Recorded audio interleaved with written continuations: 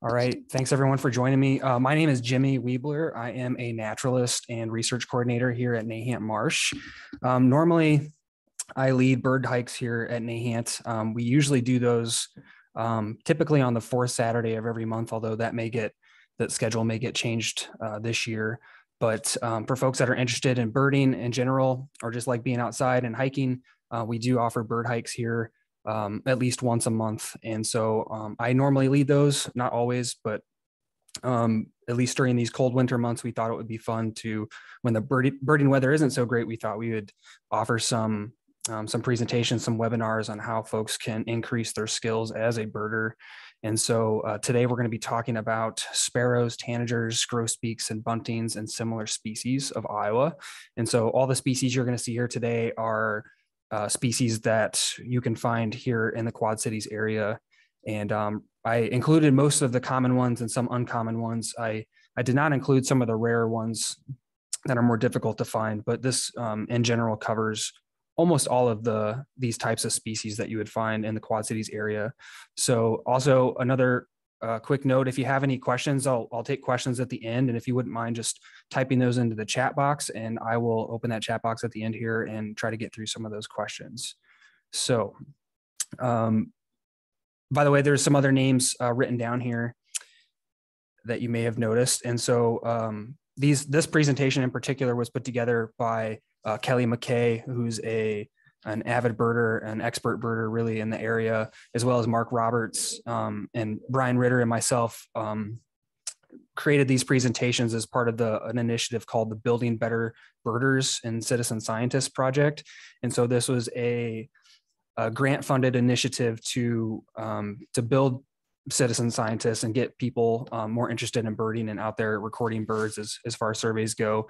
And it was funded through the REAP program, which is the Resource Enhancement and Protection program. So it's a program in the state of Iowa that invests in the enhancement and protection of the state's natural and cultural resources. And so this is a really cool project that I'm happy to be a part of. And that's why you see so many names here, is because this is a project that wasn't just put on by myself, but by some of these other folks as well. And these are some of the sponsoring organizations for that initiative. And so also before we get started, you'll be seeing a map on so we'll be covering different species, and I'll show pictures of each of those species. And by each of those species photos, you'll see a map, and this is the range map of those species. And in general, if you haven't seen a map like this before, in general, they're color coded so that purple usually represents a permanent resident. So you can find that species there year round. So whenever you see purple kind of in the eastern Iowa area, that means that species that I'm talking about is going to be there year round. Orange color is generally reserved for birds that are here only in the summer. Yellow means migration, you get those in migration only.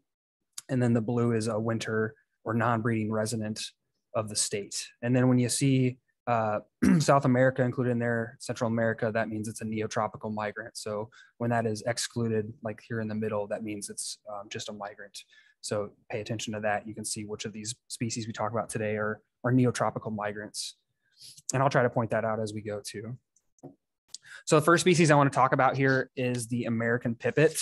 And in general, for each of these species I'm going to talk about how to identify them. What are some characters that you should look for when you're trying to identify these species in the field. I'll talk about their song, and I'll actually play their song for you. And then I'll talk about how to find this bird. So what kind of habitats do they prefer, and just some general comments on where and how to find these species. Hopefully that's helpful.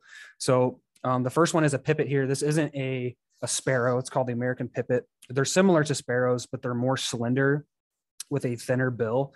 And I think they kind of resemble robins in a way, but they have a certain behavior where they sort of walk delicately along the ground with their head held high, kind of like a robin would.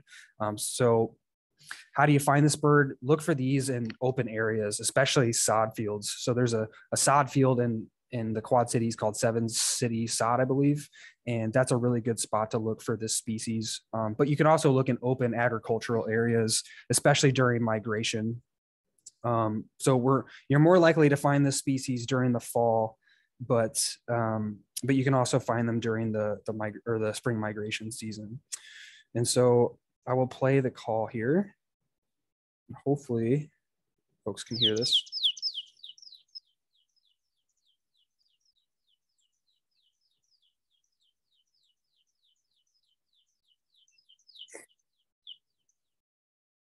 So I don't know if folks could give me a thumbs up in the chat if you could hear that well, if that was too loud or too quiet or just right. That some comments there might be helpful for me to adjust the sound going forward. I'm actually playing these on a cell phone through the speaker here, so hopefully you could hear that pretty well. But as far as their song goes, it's a series of high, clear phrases. I think it sounds kind of like a car alarm a little bit. So I'll play that one more time. And someone said it sounded initially too loud and then it was too quiet. So hopefully.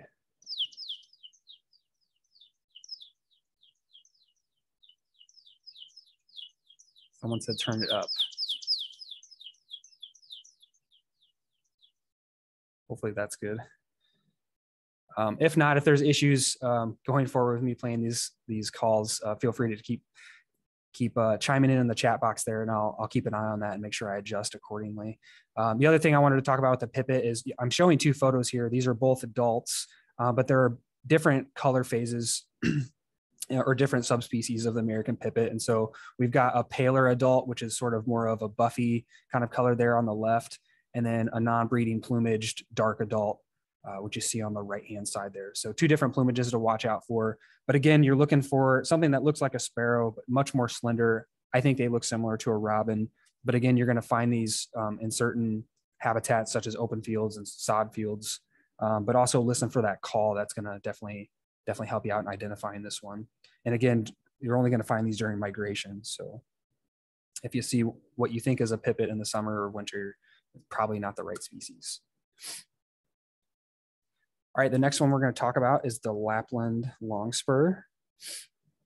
And so this species is actually one of the most numerous, one of the most abundant breeding songbirds in North America. And it's sort of overlooked a lot. And the way you identify these, the breeding plumage is very easy to tell. We've got a breeding male in the upper left there, although we don't normally see them like that in Iowa. And so we normally only see these during migration, but the most common months to see them is probably December and January. So they're much more common in the winter time. And we're not going to see them looking like that one in the upper left-hand corner. We're going to see the non-breeding plumage in the wintertime. It's going to look like that bottom right-hand photo. And so it looks like a sparrow, but they've got much shorter legs and they've got a long claw that's on one of their hind toes. And so that's how they get that name, Lapland longspur. And they also have white outer tail feathers is another key character to identify in the field. But they've got a strongly patterned face, a yellow bill. The female has a dark chest band around it. And so where do you find these? Look for large flocks of them on county roads, gravel roads, especially where you find those horned larks and snow buntings, which we'll talk about here in a second. You're going to find them out on gravel roads a lot out in the country. That's where I typically see them myself. And you're going to find them definitely during migration in the winter. So I'll play the song, or I'm not going to play the breeding song, but I can play what their call sounds like.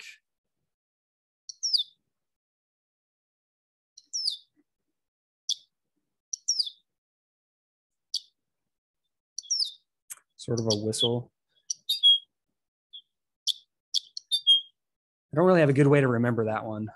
Some of the bird songs here, I'll give you a kind of some tips and tricks on how to remember how their call, but that one I don't have a great thing to remember it, but sort of a unique whistle. And again, look for them in large flocks. They don't generally hang out, so they're not generally solitary. So if you see a big flock of birds on the gravel road, maybe take maybe slow down or stop and try to get a look at them with your binoculars. From what I found, they're actually kind of skittish birds too. They don't let you get up close with your car. They'll actually flush from the gravel road. So you might have to use binoculars and stay far back to get a better look at these. That's the Lapland longspur. This is the snow bunting. So these are related to longspurs. They're larger than most sparrows, But this year I'm showing a photo of them in their winter plumage. That's the only time we'll see them here in Iowa is in the winter. Again, we're going to find them on open grounds, such as fields, agriculture fields. They're often mixed with horned larks and Lapland longspurs, so you can also find them on gravel roads, especially when there's a snow event. In the wintertime, they're this pale cinnamon color, cinnamon and white. They have these large white wing patches, which is unmistakable in the field. No other songbird really has that much white on them. So these aren't too hard to identify. It's just a matter of timing of year and location where you're going to find these. So let me play their song here.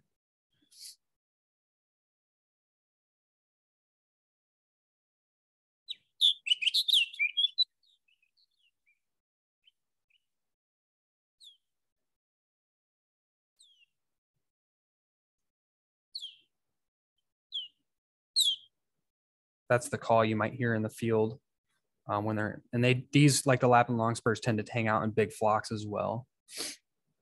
So that's the snow bunting. So now we're moving into the sparrows. And so the first one here we're going to talk about is the grasshopper sparrow. These are very hard to find in the field. They're uncommon, but they're found in local areas and usually in large expanses of grass with tall grass, maybe scattered shrubs and weeds. This is kind of typical habitat of most sparrows. But these sparrows in particular, they usually run rather than fly, and they stay down on the grass. So they're hard to actually see, but they are commonly heard. And so they have a unique call, and they get their name grasshopper sparrow because they eat grasshoppers, but I think they also sound like an insect. So let me play their call.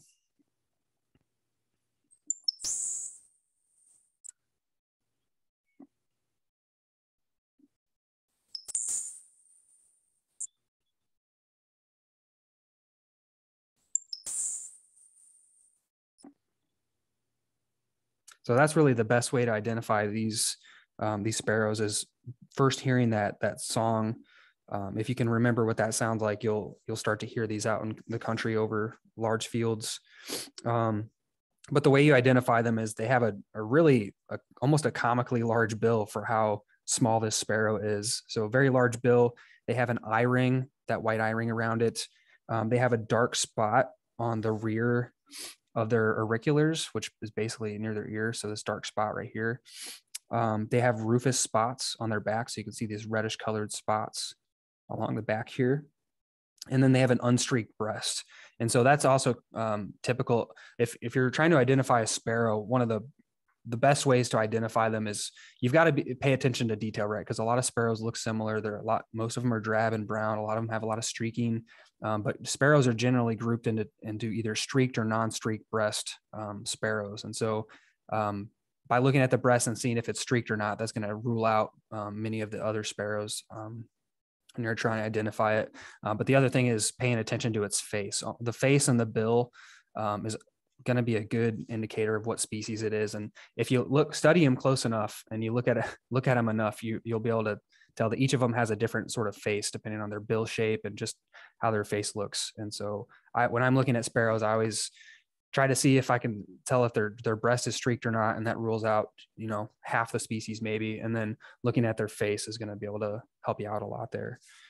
So that's the grasshopper sparrow. I'll play its song one more time just for folks to listen again.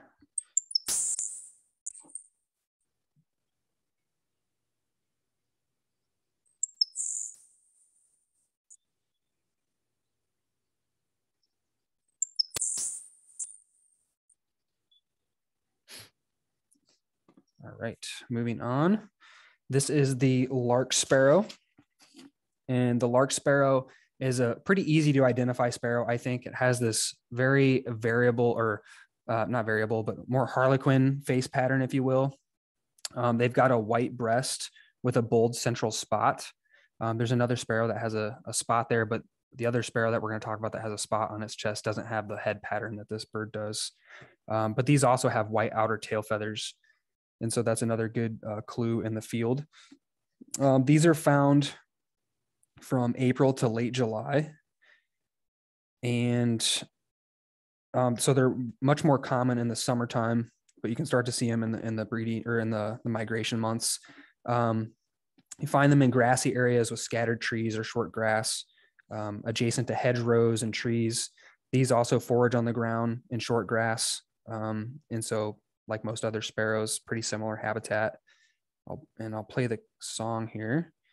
They sort of have a bunch of jumbles of churs and buzzes, and play what that sounds like.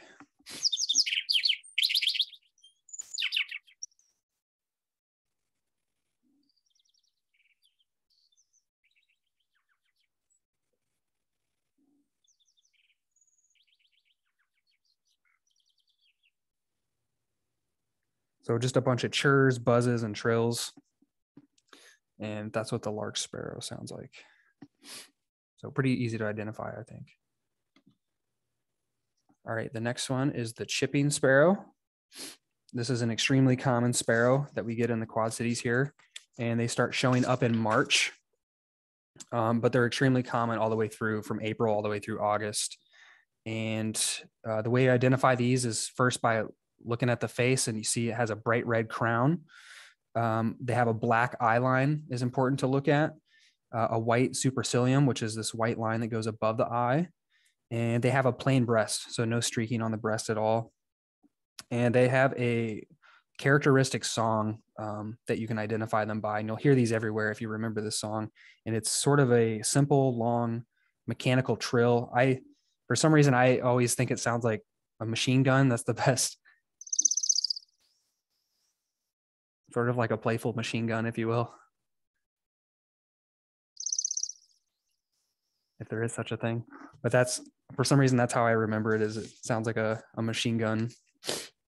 And so really long, simple trill. They're very common. Like I said, they start showing up in March, but you can find these pretty much anywhere in residential areas, urban areas, parks, neighborhoods, woodland edges. Pretty much find this bird anywhere.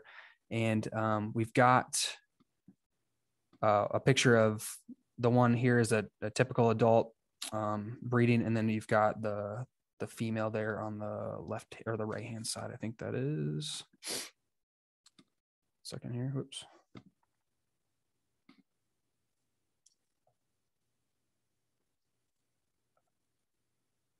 All right. So moving on to the clay colored sparrow. So this one, not nearly as common as the chipping sparrow, although they do look sort of similar. The clay colored sparrow kind of looks like a drab chipping sparrow, if you will, but they're much paler and much more buffy overall. I'm gonna see if I can. My PowerPoint isn't letting me go back. Otherwise, I would show the difference there. But you can see around the eye there, it's much more buffy, kind of has a yellow tint to it. So look for the buffy eye ring. And then they also have this gray collar that goes around the back of their neck, and that's helpful to identify. They have that at all times of the year. So where do you find these? You find them during migration months. May is a really good month to find this species, but they're found in similar habitat to other sparrows. And they have their song is a series of sort of 2 to 5 rasping buzzes, but they're all on one pitch. So I'll play what that sounds like.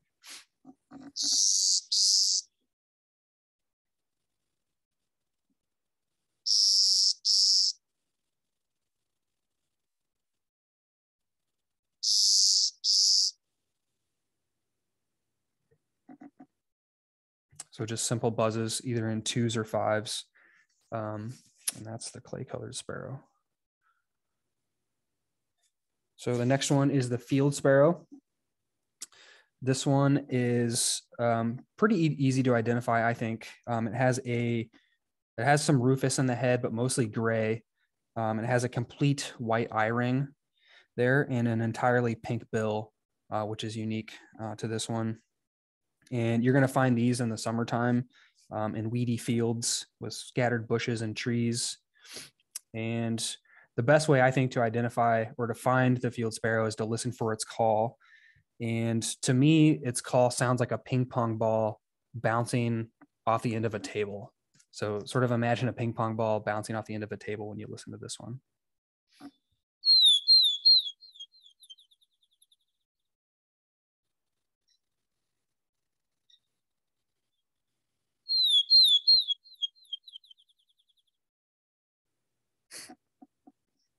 So I think that's the best way to find these. You can hear that kind of all over the place out in the country fields, weedy fields, on the outskirts of town, and that just listen for that ping pong ball falling off the end of a table there. That's a field sparrow.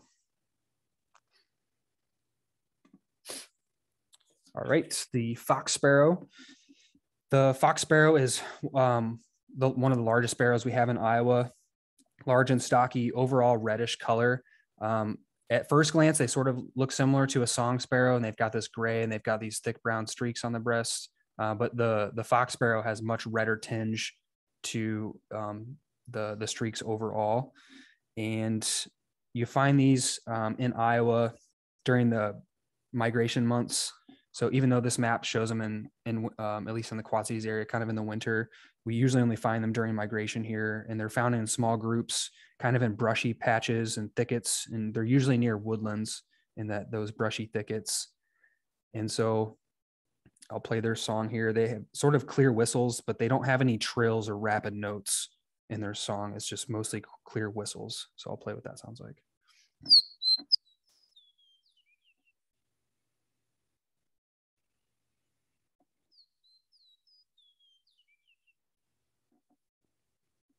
So again, big sparrow, roofish tinge overall, thick rufous streaks, some gray in the head. And that's the fox sparrow. Migration months only. So here is the American tree sparrow. This is the one I referred to earlier that has the black chest spot. And so that's a good field character to look for on this one. Also another good character to look for, if you see a bicolored bill, there's a good chance it's a tree sparrow, American tree sparrow. Especially see that bicolored bill with that chest spot. It's most definitely an American tree sparrow. They also have a rufous crown, which is similar to the chipping sparrow, but they don't have a black eye line. They have more of a rufous tinged eye line. But with these, I always look for the bicolored bill and the chest spot. Where and when do you find these? American tree sparrows show up during the winter time and in Iowa. And so you can find them. They're most common November, December, January of the year in Iowa. And so they winter here. They're usually found in brushy or weedy habitat, just like many other sparrows. But they do form large flocks. They're not typically solitary. They're usually with other American tree sparrows. But I'll play their call here. They sort of have a soft, unique call. And I don't have a good way to remember it. But if you can memorize it, that's a little bit easier way to pick these out among other birds that they might be hanging out with.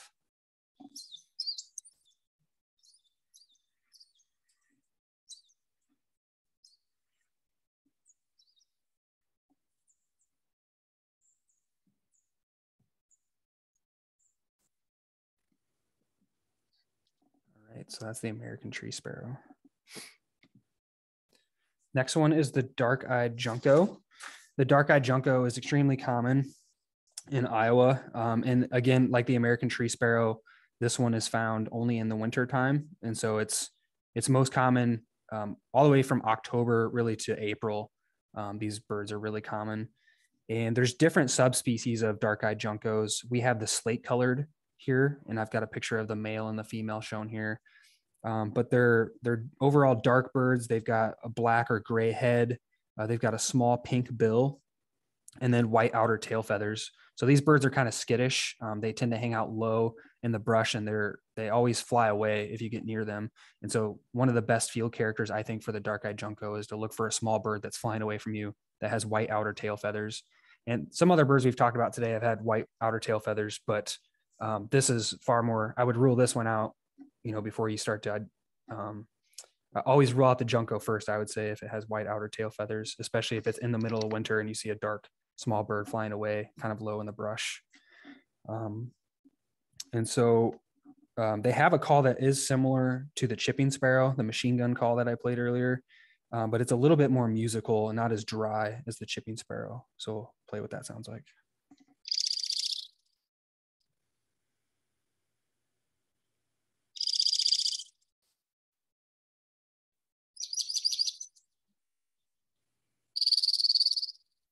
Just playing some different varieties here.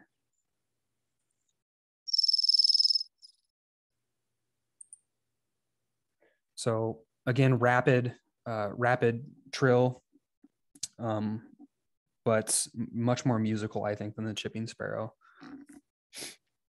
They also do some flight chips, and I'll play that here.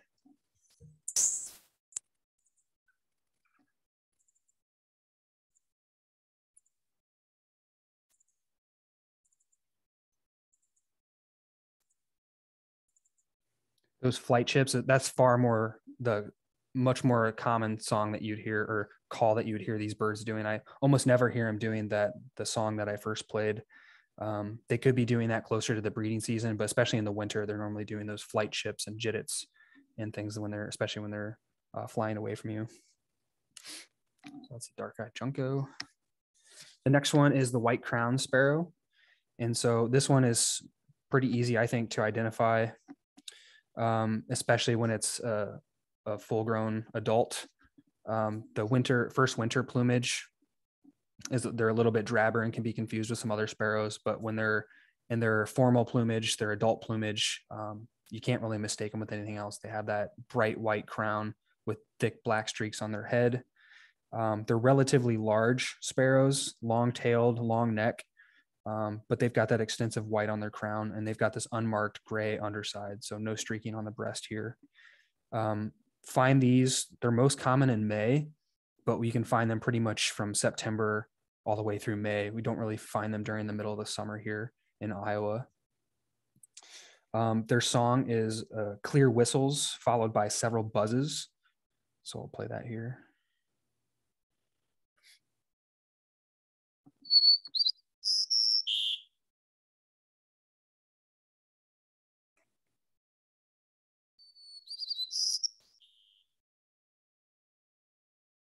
Whistles followed by buzzes. Pretty unique call to that. So if you can memorize that call, be more easily found, or this bird is a little bit more easily found in the field when you listen for it by call. White crowned sparrow. Next is the white-throated sparrow. And the white-throated sparrow, as its name suggests, has a bright white throat. And we've got two different varieties here. So the adults all look the same, but they range from this bright white to this sort of drab tan color. And regardless of the sex or age, they can be anywhere in between that.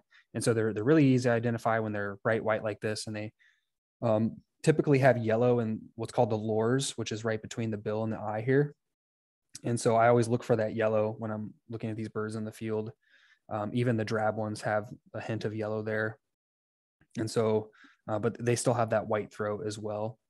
And so, like most other sparrows, find them in brushy patches or understory near mixed woods. Especially find this one during migration. It's extremely common during migration months, April, May, October. But you can find them pretty much all the way through migration in the winter months, not really found during summertime.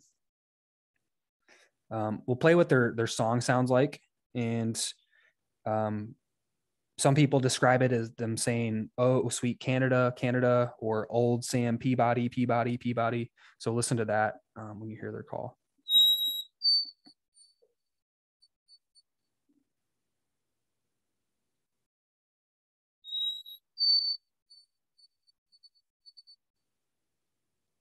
So that's their song. And they also have a characteristic call.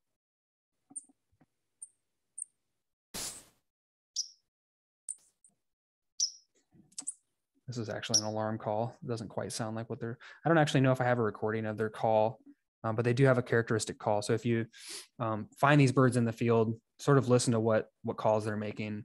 And they sort of have a unique kind of seat call, I think. And if you can memorize that, you can pick these birds out without even seeing them because it's so unique. All right, next one is the Vesper sparrow. And so this is a gray-brown sort of streaky sparrow. And they're very similar to what we're going to look at next to the Savannah sparrow. But the Vesper sparrow is larger than the Savannah and has a longer tail. It also has white outer tail feathers. So see the arrow down here on the left-hand picture. So the white outer tail feathers is a really good key character on these. They don't look anything like the junco, so you won't confuse them with those. But if you see a streaky sparrow with white outer tail feathers, check and see if you're looking at a vesper. They've got a complete white eye ring. And unlike the Savannah, which we'll look at next, has a clean white belly, usually these are kind of a buffy yellowy color underneath, although that can be a poor field color because these sparrows, so the one from the left compared to the right, they can wear down their feathers. And so the one on the right-hand side is what's called a worn adult. And when they do wear down their feathers, then they start to see this rufous patch on their shoulder, but that's almost never visible in the field unless it's a worn adult. So you can see it's kind of hidden here on the left-hand picture. So I think the best way to figure to identify the Vesper sparrow is to look for a streaky sparrow with those white outer tail feathers, and that white eye ring is pretty key character to it as well. And so also timing of year is important. So we're only going to see these during the summer and on the fringe of migration. So April to October, really. And you're going to find these in grasslands, short grass, prairies, sort of similar to other sparrow habitat. You can also, this one, listen for the call is another good way to identify it. So it begins with some paired whistles and then has these slow musical trills. So I think it kind of sounds like the beginning of a field sparrow call. Field sparrow was the one, if you remember, with the ping pong ball falling off the table. So I think it begins like that, but then it ends somewhat like a song sparrow.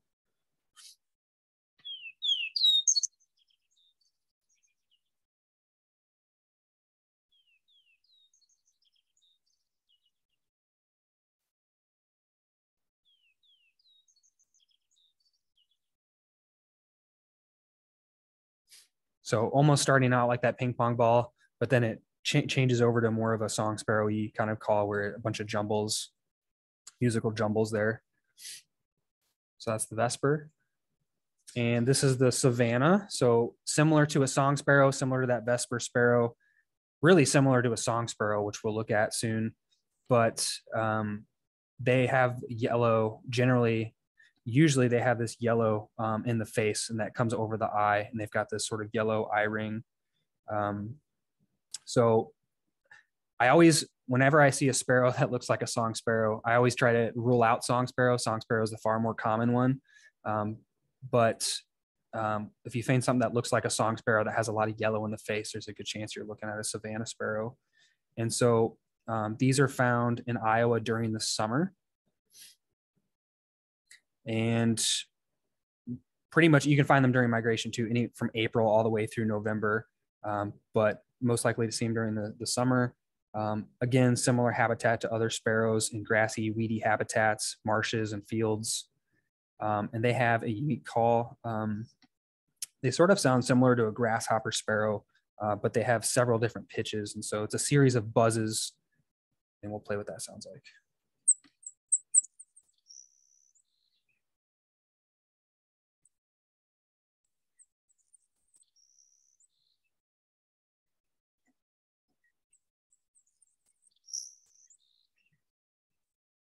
I think it sounds similar to a song sparrow, but much more insect-like, similar to that grasshopper sparrow that we heard earlier. That's the Savannah. So now we'll get to the song sparrow, very common sparrow in Iowa, found any time of the year, most common from May through October, but can be found any time of the year. We do find them in the winter here. Song sparrow is a coarsely streaked sparrow, so streaking on the breast here, and the streaks kind of all converge into this messy chest spot here in the middle. And they sort of have a grayish face with some brown striping. But these are common and widespread. You find them in Iowa throughout the year. It's probably the most frequently seen streak sparrow that we have in Iowa. And they do have a characteristic call that's a series of trills and clear notes. And usually the trill in the middle is the longest trill of the call.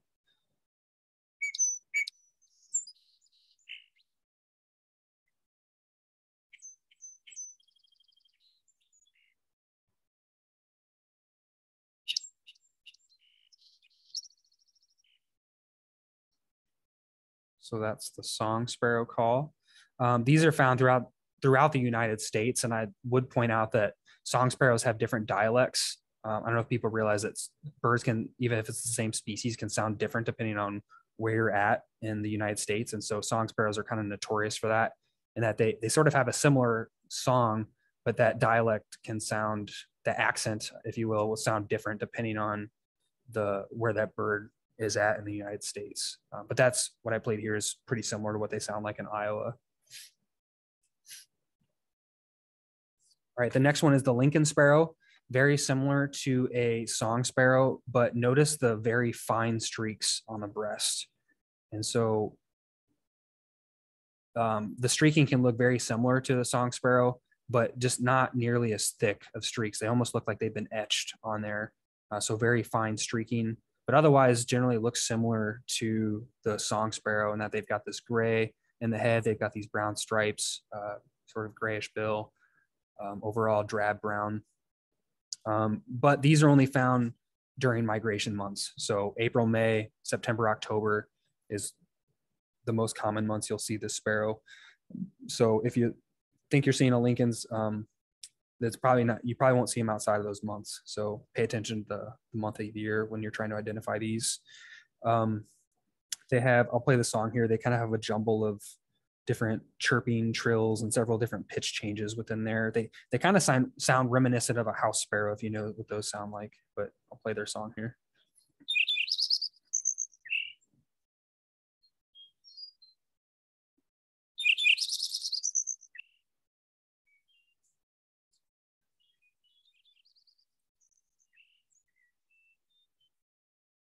All right, that is the Lincoln sparrow. All right, the next one up, and the second to last sparrow here is the swamp sparrow. So swamp sparrows, pretty easy to identify, I think. They have sort of a grayish head. They're small and dark. They've got a dark bill, but they've got this rufous crown on top. They've got rufous in the wings here, especially the wing bars, or the wing coverts. Sorry, these upper shoulder area is rufous, and they've got a gray neck, which is also characteristic. They're found in Iowa during you can find them really any time of the year, but migration and summer is the most common time to find them. And they have a musical trill for their song that sounds similar to the chipping sparrow. Again, the chipping sparrow is the machine gun kind of call, but much more musical and less machine gunny, if that's an adjective.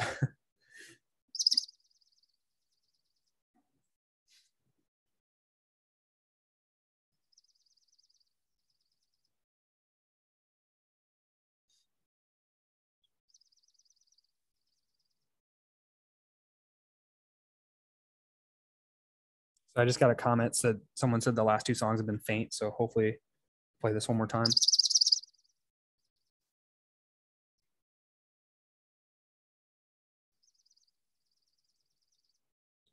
So if you're taking notes and if you remember, I guess I'll just repoint out, I guess, the three birds that sort of have that similar trill call is the chipping sparrow, the dark-eyed junco, and the swamp sparrow here all have that similar trill with different pitches, and kind of the chipping sparrow is probably the most dry of that. The swamp sparrow is much more musical, I think. So if you're going back and want to play these or find the calls online, I think the three to compare would be the chipping sparrow, the swamp sparrow, and the dark-eyed junco. The next, I think this is the last sparrow we'll talk about, is the towhee. And this is the eastern towhee. They are really easy to identify. They have this black hood. The males are pretty remarkable. The black hood, and the female is similar, a little bit more drab than the male, but they've got white patches at the base of the primary. So the primary feathers here, the flight feathers, they've got these white patches in there. You can see it here on the female. So that's a good field mark, but you can't really mess these up, I don't think, in the field. They are secretive. They're common, but they're usually found in brushy habitats, but they're secretive and usually solitary. So you only really see them on the ground foraging, and they tend to hide pretty well in woodlands. But they have a really characteristic call that the way to remember it is they say, drink your tea, drink your tea. So listen for that when I play the call.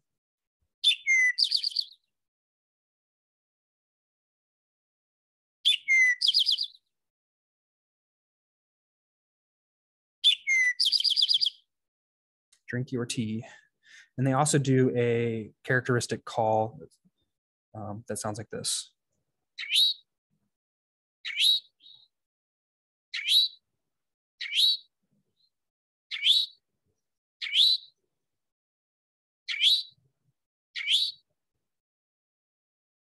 So pretty easy to identify calls, I think, in the field.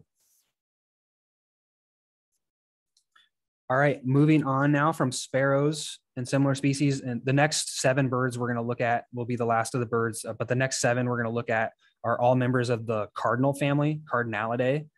And so the first one we'll look at is the summer tanager. And so these birds are really easy to identify.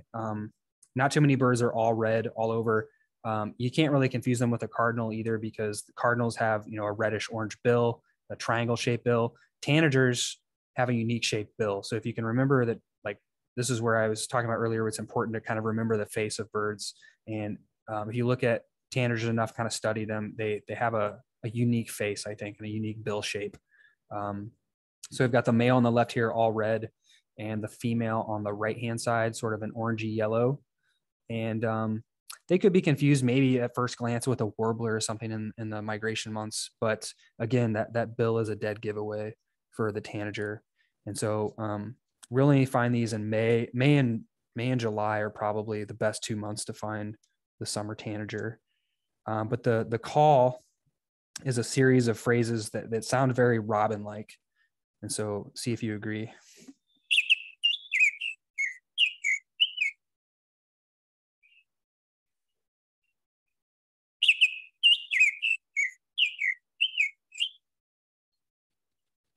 Almost like a robin with a sore throat. And so they also have a call that they do that's very characteristic of this bird.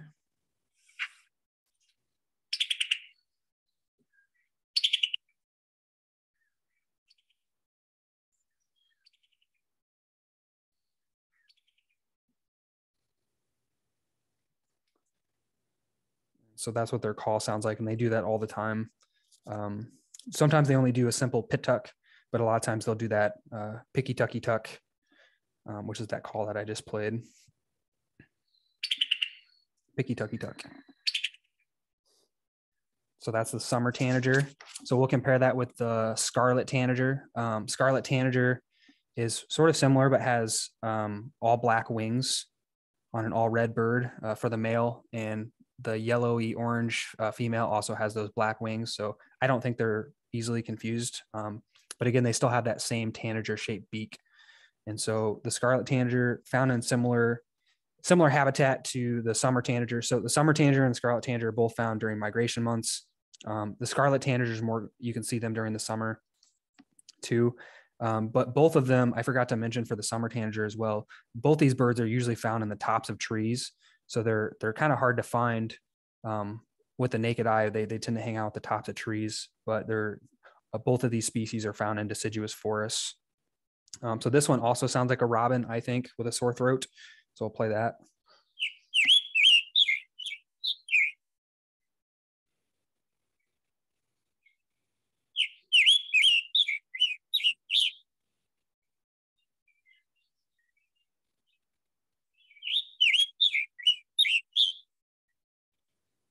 So I think scarlets and summers both kind of sound like robins with a sore throat.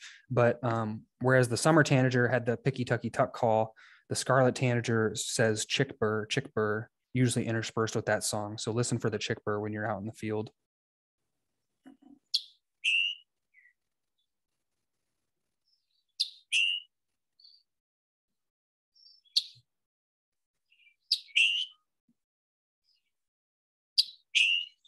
Chick burr.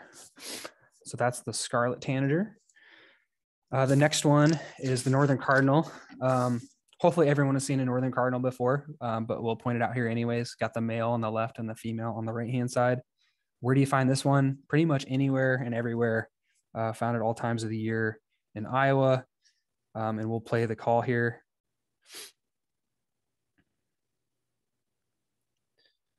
They sort of sound like laser guns to me.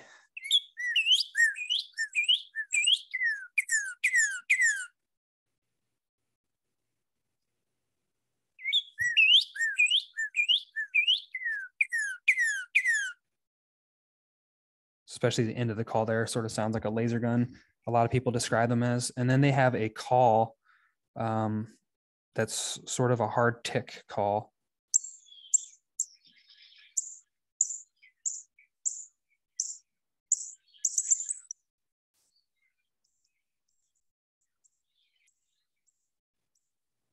And so they do that all the time, and they're probably, a lot of people miss them if you don't listen for that. But if they do have a characteristic call, that tick, hard tick call is something they do constantly in the field. So listen for that when you're, especially during the winter months. Listen for that when you're looking for cardinals. All right, a couple grosbeaks, sorry, that we're going to talk about. The rose-breasted grosbeak is the first one. This is they're really unmistakable, especially the male. The male rose-breasted grosbeak is black, white, and red. They've got that rosy red chest or breast where they get their name. The female can be confused with other sparrows, I think, and they can also be confused with purple finches. Female purple finches look similar, but the big bill, the big grosbeak, is a dead giveaway for these. So big honking bill on these.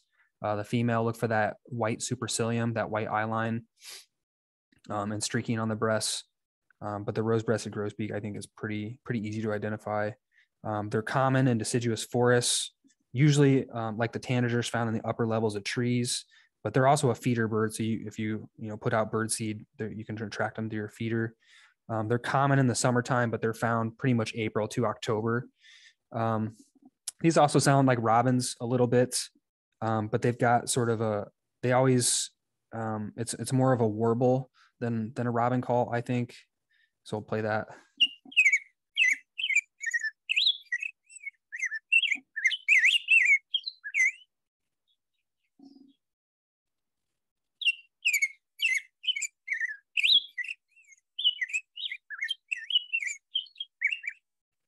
Very warbly. And then they almost always throw in these metallic chink calls with that song.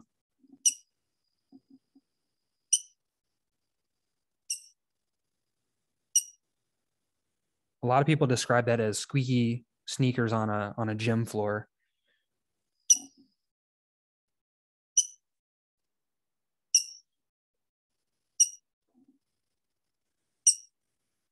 And so they throw that call in often with their song. So listen to that in the field.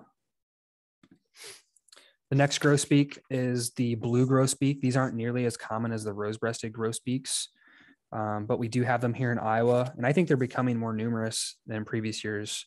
I've seen them the last several summers, and they are typically only found in the summer here, especially July, June, July. And blue grosbeaks are, I guess the only bird you might confuse them with is an indigo bunting, the male, kind of all blue, but the indigo buntings don't have these brown wing bars that the blue grosbeak does, and the beak is way different between an indigo bunting and a grosbeak. Grosbeaks have much bigger bills. The female looks identical to the male. It's just all brown, but it's got that big beak. It doesn't have the streaking like the rose-breasted grosbeak. It's pretty much all brown. But these are found from May through August, really. But like I said, they're most common in June and July. And they're found in weedy fields, brushy patches, hedgerows. They tend to like sandy areas as well. Big sand mound is a good place to find them. I think we've seen them at Nahant Marsh before. We have a small sand prairie here. So they seem to like sandy areas with sandy soils. And we'll play their call here for you.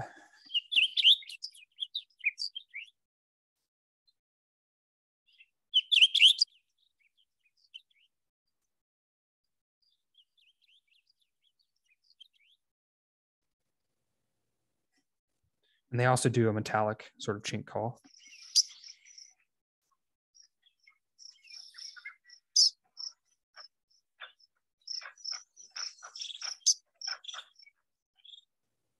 Disregard the coots there in the background. So that's the blue grosbeak. And then the indigo bunting. I think we've got last two birds here, indigo bunting, brilliant blue male. Don't really think you could confuse that with another one, maybe the blue grosbeak. But again, the bill is way different, not nearly as big as the blue grosbeak, and it doesn't have the rufous or brown wing bars. The males are all blue. The female can be confused maybe with some sparrows, but it kind of has a bicolored bill, much darker on the top. So if you can try to find that in the field, bicolored bill. And a lot of times though, they'll have hints of blue, maybe in the tail or in the wings. So look for that. Also, they have different habits and calls than sparrows. But indigo buntings, you can find them anywhere. The best way to find them first, I think, is by listening for their call. And the way you remember their call is they sing in series of twos. And the best way to remember it, I think, is they say, fire, fire, where, here, here, see it, put it out, put it out. And so if you listen for that, when you listen to the call.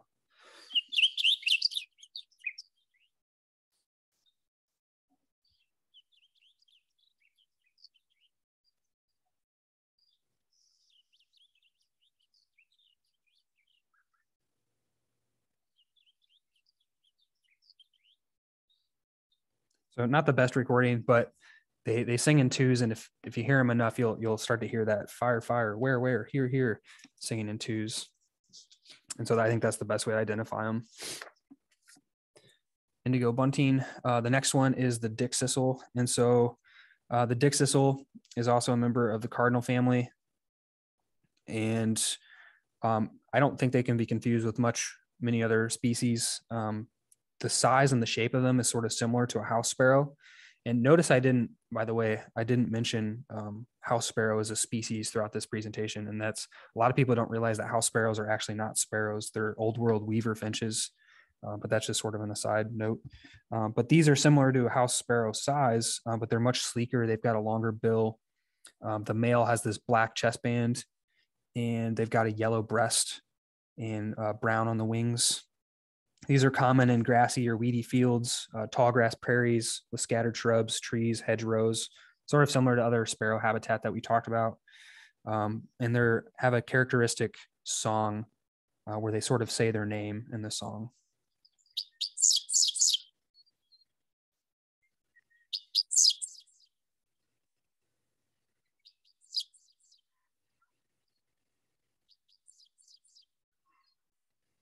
So if you remember that, you'll hear these guys everywhere out in the countrysides. But again, this is the dick sissel. So male on the left, female on the right. All right, so that pretty much covers all the sparrows, grosbeaks, and tanagers and similar species. If anyone has any questions, feel free to chime in the chat, and I'd be happy to answer those. If not, thanks for joining me, and stay tuned for another webinar. We'll be doing another one of these next month. And then also stay tuned for more bird hikes coming up in March. So if you follow us on Facebook, we post all of our events on Facebook and other social media accounts, but we also post, if you're not on our mailing list, feel free to get on our mailing list. You can also check us out at nahammarsh.org, where we post all of our events on there.